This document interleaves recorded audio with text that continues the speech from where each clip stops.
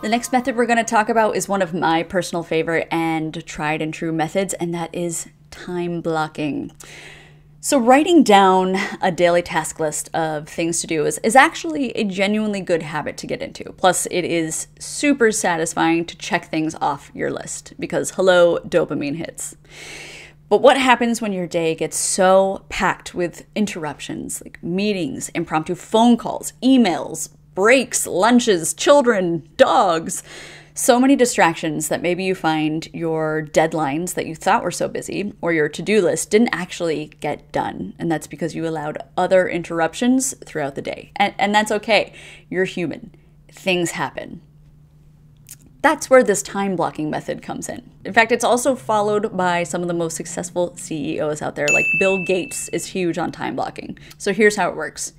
Basically, you write down your to-do list of items throughout the day, and then you assign blocks of time to your highest priority tasks, and you put those tasks and you put those time blocks into your calendar.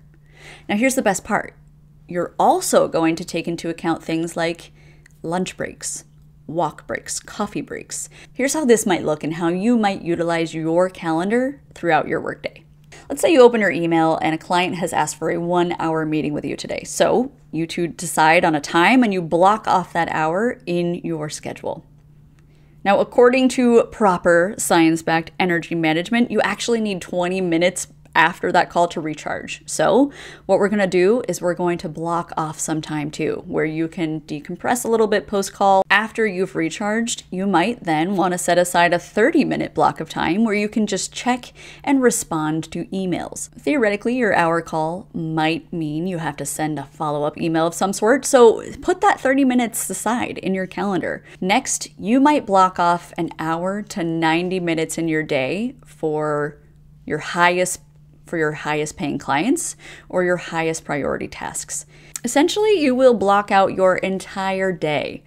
It will be filled with tasks, meetings, time to email, breaks included, and you can tick off each item as you do them throughout the day. The reason that time blocking is so cool and so powerful too is because unlike to-do lists, where to-do lists don't have times associated with it, I could write down 40 items that I have to do and I might only get 3 done because I didn't realize one of the tasks on my to-do list was super time sensitive. Like, how many tasks can you actually do during the day?